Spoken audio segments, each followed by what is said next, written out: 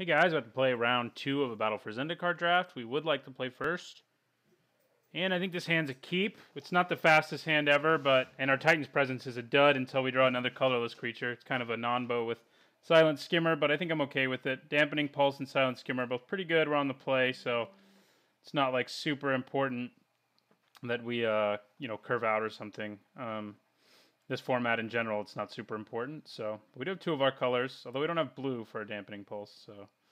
But blue is our most common color in our deck, so we're pretty likely to draw it. I'm going to lead with Mortuary Mire.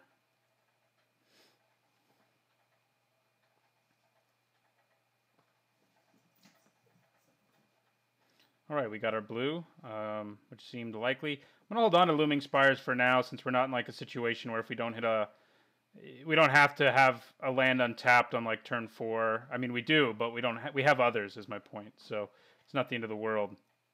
Right Allies is a good matchup when you have Dampening Pulse in your hand. Ooh, drawing Sky Spawner there is pretty sweet. I could hold on to it for Titan's Presence, but I think that's a little too cute, and we just want to spawner at this point. We're going to draw other colorless creatures, right? I mean, our deck has a lot of them, so I don't think we need to be worrying about that. We'll just take 2 here.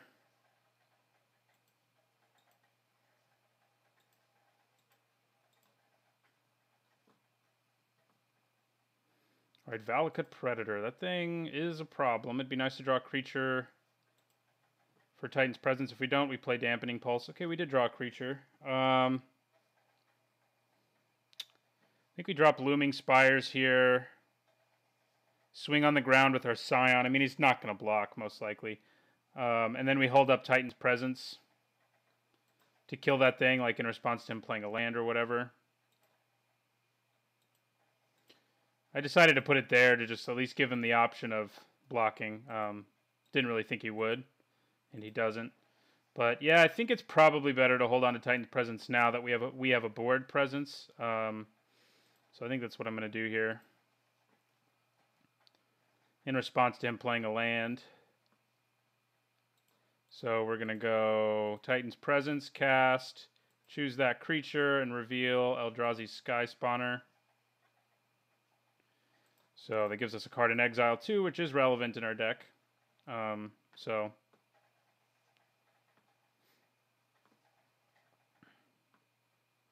we'll take 2. See if our opponent has like a Grove Rumbler. Would not be cool if he does, but we could deal. Okay, another Valakut Predator, so I'm glad I killed the other one, I guess. Okay, we swing in the air for sure.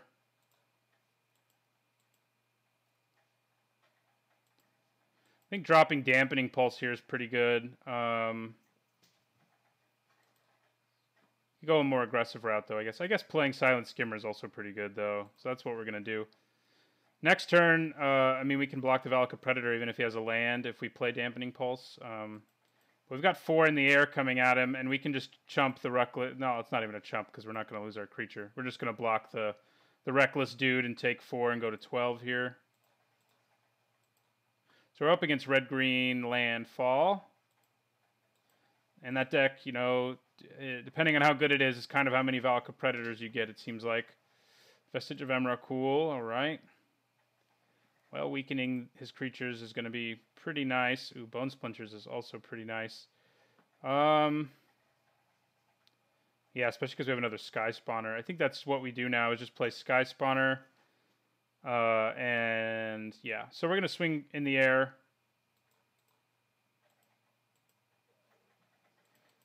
Drops him to 10.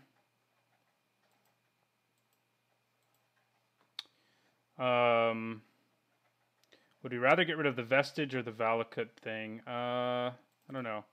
We're going to play our second Sky Spawner first. Which gives us 6 in the air, which is not irrelevant. And then I think we Bone Splinters the dude with Trample, because even if he has to hit a land to even be able to have a good swing here. So I think that's right. I think we're cool with Bone Splintersing like that, and hopefully finishing our opponent in the air in the near future. If he has a land here, we probably just take 8. I mean, not 8. We drop to 8. All right, that's what we want to see. I'll trade with... If he wants to swing, I'll trade here for a combat trick or for whatever.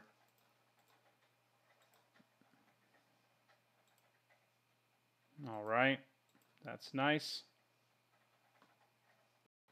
Snapping Gnarlid, okay. Our Dampening Pulse is going to be pretty nice against this board. That's for sure. Didn't really want to land there, but hey, what are you going to do? We'll play our Pulse, which is pretty nice. Like I said, if he plays a land, he can swing at us for 5. And we're not attacking with our Scion anyway.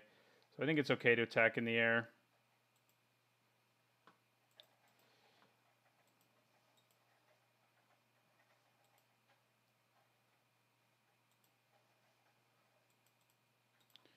And we will end our turn there. If he doesn't draw a land, he can only hit us for 3, so that's even better.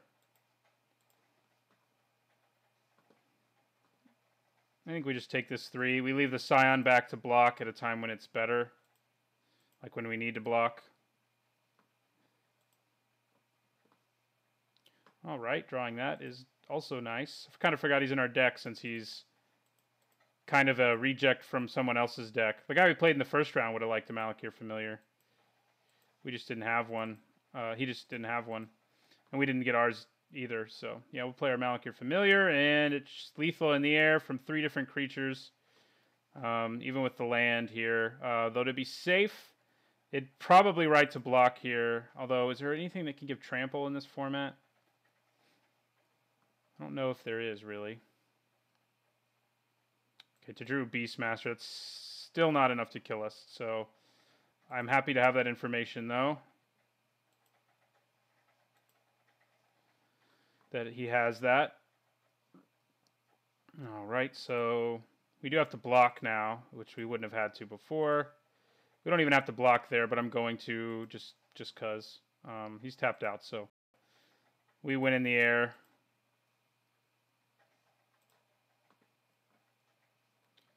Alright, so we swing away. And we get the win in the air. Got a bunch of red that game and never needed it, so a little different than what we've seen in the other games. Although we got red, the Touch of the Void was pretty important in us. Although in the end it ended up not being, actually, in the second game of the last round because we had... we drew a land and had our Menace guy in play, so it didn't really matter. Boiling Earth doesn't seem amazing. Kozilek Sentinel would be. It blocks these things so well. Like, if I bring those in, I need to cut some other stuff and cut some lands. Like, a fair number of lands. It's worth thinking about just because they block so well all of his creatures. Well, not all of them, but the Snapping Gnarlid and stuff like that. But I definitely would need, like, at least 6 mountains. I don't know if I can swing that. Like, what would I cut? Yeah, I don't want to do it. I don't want to do it. Good blockers are nice, but... God, I want it in here so bad, though, at the same time. I mean, I guess I could cut, like, Geyserfield Stalker. I feel like I'm going to end up regretting this. Oracle of Dust blocks his dudes pretty well, too, so I think I'll leave that in. Definitely even Dampening Pulse. Ruination Guide, of course. Swarm Surge will be even better if we have Kozilek Sentinel in our deck, so I think we leave that in. Like, the card that's on the lower end of power level here is probably Bone Splinters, but it's not a bad card at all against him, so... Although, if we have more blockers, it can block his early things. Maybe that's better. And then we can cut, like... we're going to have... Yeah. Cut 1 swamp. 1 island and add 2 mountains. It's a little iffy. It is a little iffy. But we're going to go for it. So, 5 red sources. See what happens. Maybe we side them out if we get frustrated and lose this game. But the Kozilek Sentinels are just so good against him that it's hard not to try to shove them into my deck here. So we'll see what happens.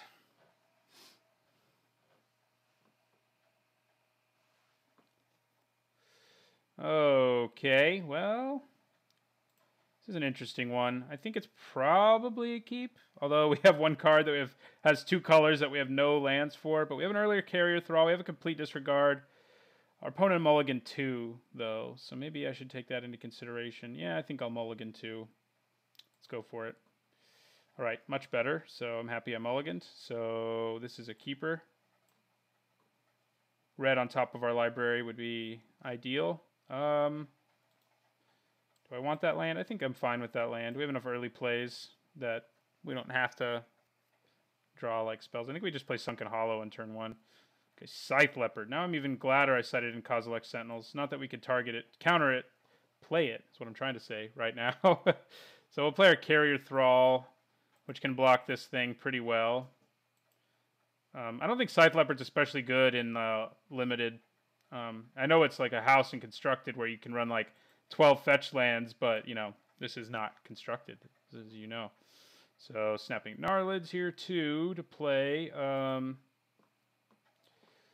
Yeah, so we're gonna drop our Carrier Thrall. Block. We can get it back with Mortuary Mire, which isn't awful, but probably not what I want to do. Ooh, he's got Blighted Woodland, so he can get like huge landfall triggers. We definitely trade with Scythe Leopard if he wants to swing here. Getting us into our Conduit of Ruin range is pretty ideal for us. So yeah, we'll block. We'll block the Scythe Leopard. It's a pretty good trade, I think.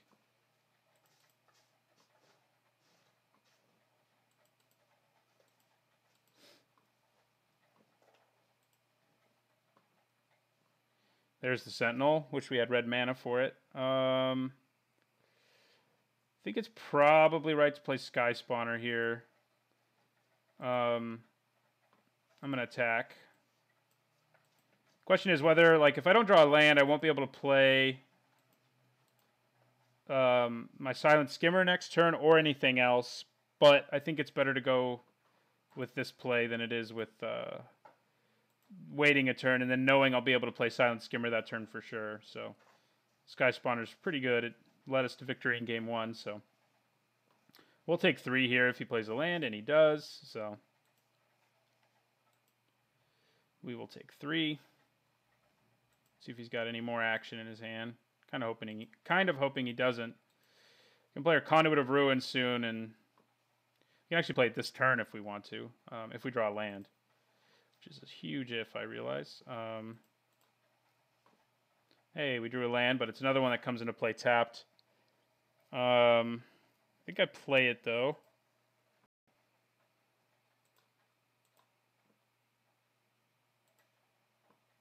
I think I do play Silent Skimmer this turn, because I can with my Scions. So that's probably what I'll do here. Swing in the air. Drop.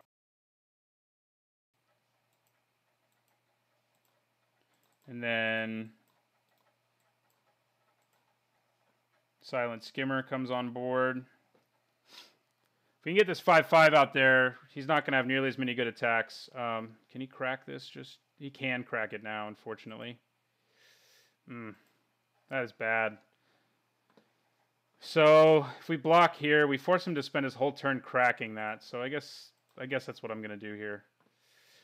I know he can do it. He probably thinks he's getting me, but I think making sure, like, taking 5 here is worse, I think.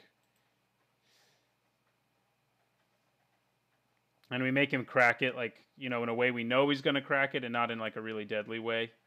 He does get to take that card out, of course, but... Other Looming Spires, huh? So we're getting all of our comes into play tapped lands, which isn't ideal right now, but we do have a Kozilek Sentinel, who is a Sentinel indeed. We're going to pump our Sky Spawner. I think we just get in with that. Leave these back to block. Obviously, I leave back the Kozilek Sentinel because I don't have a choice.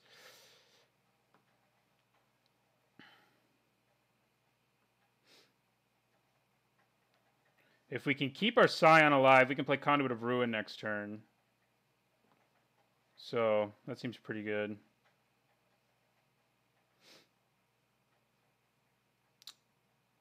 If we draw a land... Ooh, I like him playing that. That's usually a good sign. Ooh, Goblin Warpaint. It does actually make it better than it should be. All right. I think we block... Yeah, that actually is pretty good right now. I mean, you know, I wouldn't normally recommend playing that, but here it's pretty good. I think we block this too, unfortunately for us. Our Sentinel survives, so at least there's that. He's pumping that, so drops us to 3, which is really bad for us. Ooh, what are we going to draw? That's what it's going to come down to here, and the answer is basically nothing. We're not dead yet, though. I'm glad we drew a land, actually, because then we wouldn't have been able to play our Conduit. We don't have any of his cards exiled, which is unfortunate, so it makes our Ruin Processor less good, but Ruin Processor will lock down the board, or not lock down the board, but make the board a lot more attractive for us than it would be otherwise. And right now, the Conduit actually does a pretty good job. So, pretty happy with that. Ugh.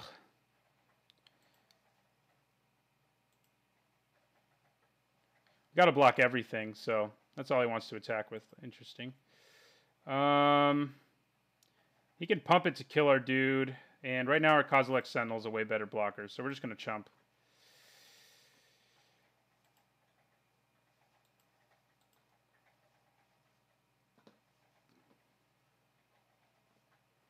All right.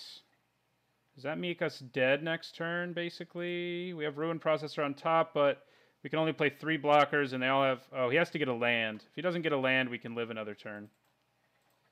So at least there's that. Will Mortuary Mire do us a lot of good right now? I guess being able to get Eldrazi Sky Spawner would buy us even more time, like guaranteed. So I think I'm going to go for that. Yeah.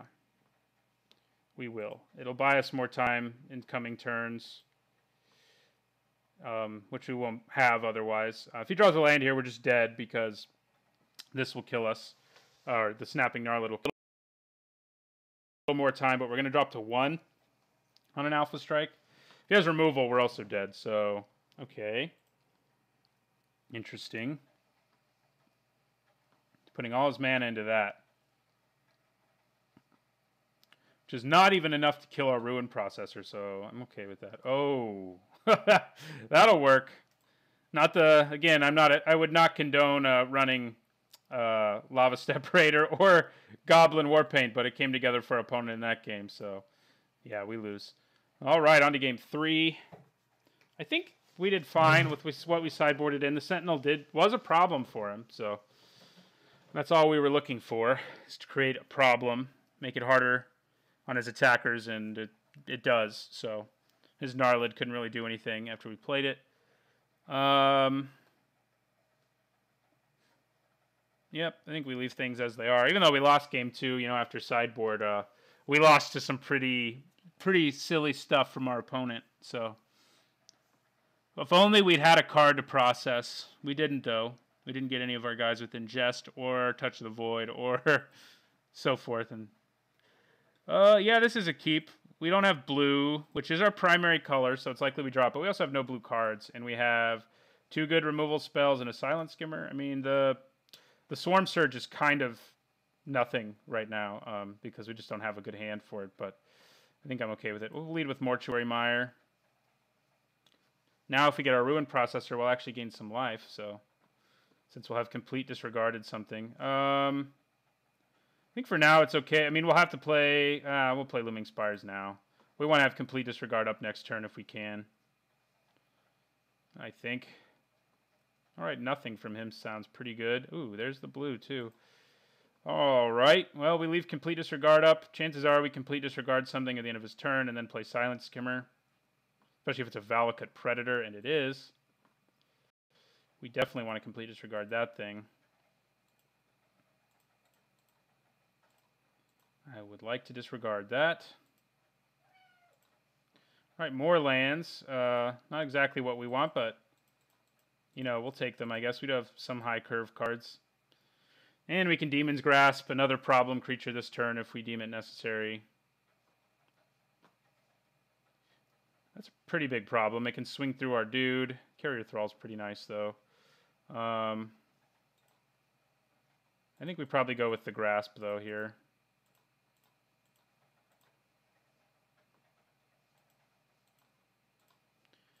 Take our opponent down to 18.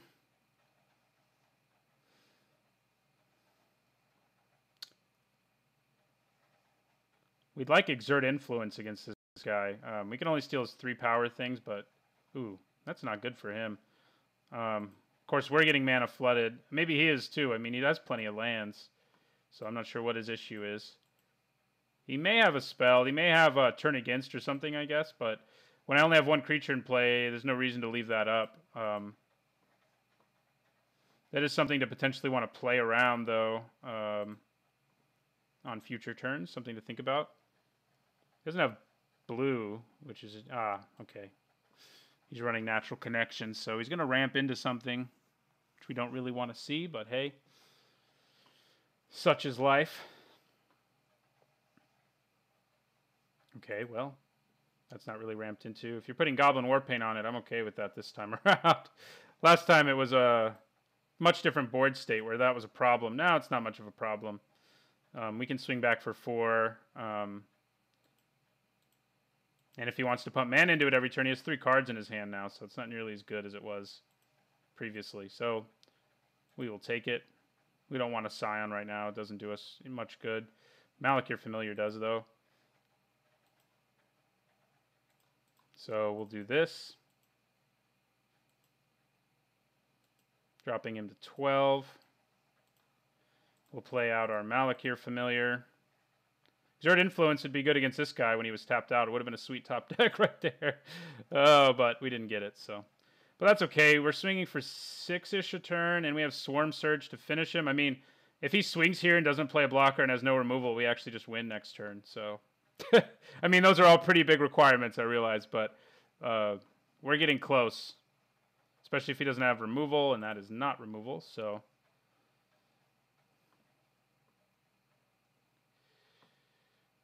Boiling Earth. That's something right now. It does kill our Malakir Familiar, too.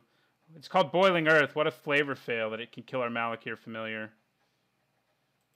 Frustrating. We need to draw well now because that Boiling Earth did a number on us. We'll just take this. Ooh, Fathom Feeder, not bad. Kind of like a crappy version of... Or, well, not crappy at all, actually. Especially because we can play it and use it to draw a card right now and trade for a dude. Seems alright, you know? Especially a dude that's 2 cards, so... Actually, we don't have more blue mana, so we can't do that, unfortunately. I thought we had more mana. The thing to do still may just be to take damage here. Because we can swing for 2, 3, 4, and then add 2 to all of that. No, it's just... yeah, I mean, if he swings here, we can swing for lethal, but he played a blocker, so it's not really an option anymore. Outnumber, okay. Well, our opponent is hitting the removal he needs, so we are in trouble. Since we cannot seem to draw what we need. Do we take 6 here? We take more than 6 if we don't block. I kind of feel like we need a block. So we'll just drop to 11. We're going to start leaving our Silent Skimmer back, who can at least block all these dudes. Oh, thank God for that. Although, it actually can't kill anything really right now. So, not real thankful. If we can swing, let's see. He swings back at us for 7, and then 8, 9. He can hit us for 9, 10 if he has a land. It's pretty tempting to try to swing here. Drop him to 8, and then next turn... No, that won't work. He'll drop to 1 life like that. So I think it's probably best to Touch of the Void something here, unfortunately. So we'll hit the only thing we can, which is the Scythe Leopard. Unfortunately, The other stuff is out of range for us. And we can block one of these guys, probably the Valakut Vestige of Emrakul. Ugh. All these lands. We can play our 7/8 guy who can gain us 5 life the minute we draw him, which is good news. Okay, he's pumping him, and which we figured he would. He may pump him twice. Ugh. He can. I feel like we're dead either way. Like, unless we draw removal for this card, or unless we draw... Ooh. We are dead. No, we're not. Not quite. But we are at 3, so we're basically dead. What can save us other than our 7/8?